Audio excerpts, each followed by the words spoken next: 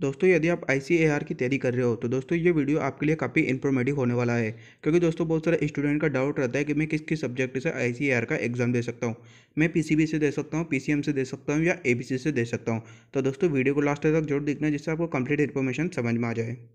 तो hi hello नमस्कार दोस्तों, आप सभी का स्वागत है एग्रीपुर पर।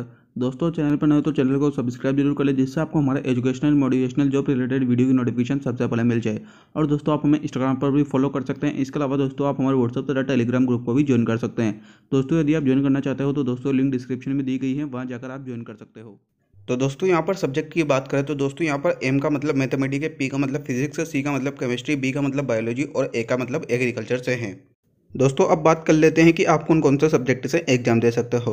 तो दोस्तों आपका एग्जाम देना उस बात पर निर्भर करेगा कि आपने 12th कौन से सब्जेक्ट से की है। जैसे आपने 12th PCB सब्जेक्ट से की है तो आप ICAR का एग्जाम PCB सब्जेक्ट से दे सकते हो। दोस्तों यहाँ पर 3 कॉलम बने हुए हैं। पहले कॉलम में दोस्तों यहाँ पर डिग्री लिखी हुई है, जैसे BSc एग्रीकल्चर, BSc हॉर्टिकल्चर। दूसरे कॉलम में दोस्तों यहाँ पर 12th के सब्जेक्ट लिखे हुए हैं जिनसे आप पास आउट होने चाहिए। और दोस्तों तीसरे कॉलम में यहाँ पर वह सब्जेक्ट लिखे हुए हैं जिनसे आप ICAR का एग्जाम दे सकते हो।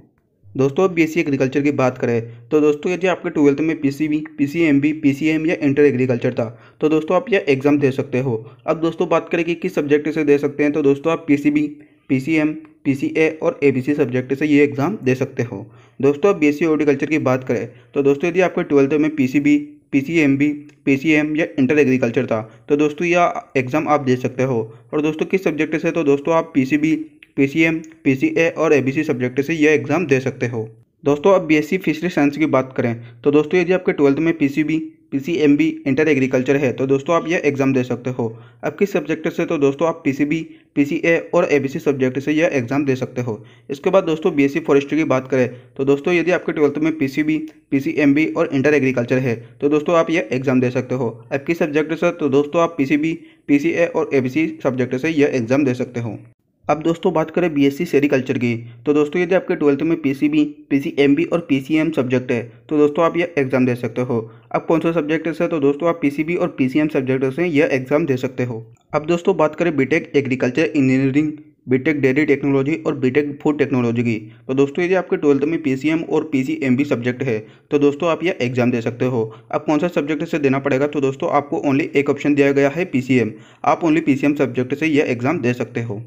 अब दोस्तों बात करें बीटेक बायोटेक्नोलॉजी की तो दोस्तों यदि आपके 12th में PCM, PCMB और PCB सब्जेक्ट है तो दोस्तों आप यह एग्ज़ाम दे सकते हो। अब किस सब्जेक्ट से, तो दोस्तों आप PCM व PCB सब्जेक्ट से यह एग्ज़ाम दे सकते हो।